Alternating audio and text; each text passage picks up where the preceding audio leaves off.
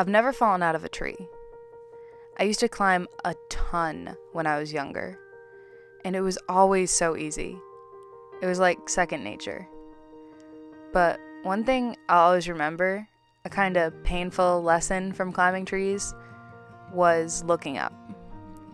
Each time I raised my hand to grab hold of the next branch, tiny specks of loose bark would fall, and a sensation I knew all too well was burning eyes full of bark dust.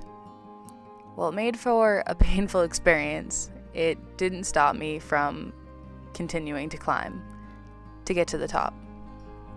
Rough bark that greeted my hands as they struggled to yank up the rest of my body, and footholds that challenged my foot size greatly, really enticed me.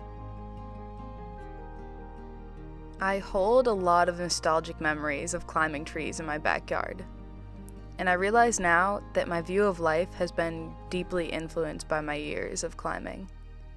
I believe that life is like climbing a tree in the sense that there's bad pain, like the stinging of bark dust in your eyes, and good pain, like willing one's feet to push even though they're stuck between a trunk and a branch. There are things I'll always cherish, like the view from a freshly conquered treetop, and things that will define me, like daring to start the climb in the first place and never giving up. But you can't look up. Looking up will only hurt your eyes. Comparing yourself to the top will always leave you feeling worthless. You have to keep your eyes on the branches you're at. You have to know what you're doing, which branch you can grab next, where your foot can go. Either pick a stable branch or place your foot close to the trunk on a weak branch.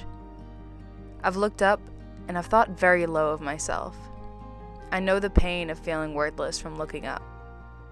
But what I'm trying to say is that life can be intimidating at first glance, but intimidation should never stop you from starting your climb, from attempting to grab the first branch you see, because by climbing on that first branch, you've already set yourself up to move on to the next one.